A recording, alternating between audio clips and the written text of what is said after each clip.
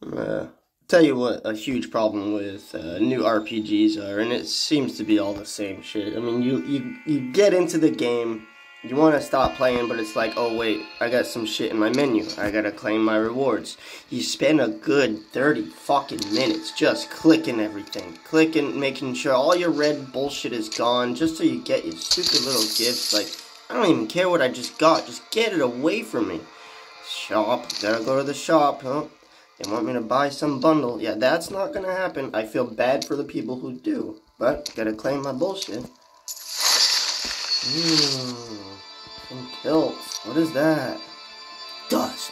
Used to upgrade. Bullshit. Nobody cares. I will never care about that.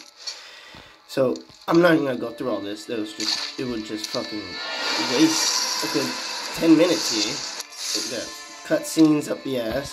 Over here, I have to download all these just to, like, continue playing the game the way it should be. That's ridiculous. And another thing, so I'll do dungeons, or whatever, you know. How may my knowledge help? I've never seen this in any other Diablo game, and two of the same things that do exactly the same. I mean, I'm talking minor differences between the score, whatever that is, 7367 and 7509, but when you look down on it, it's like, who the fuck cares? What is all this?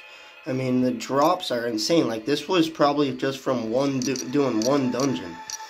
And I get all this shit. So there's no fucking way I'm reading all this. Because it's like, I'll just do another dungeon and get some new, cooler shit. But it's like, you can't have two different names here. I've never seen the same shit. Like, well, what is the point?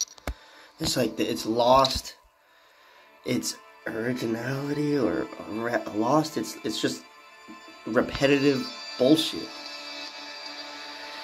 That's all, man. My gripe's over. I just looking for a good RPG that isn't filled with menu bullshit or like,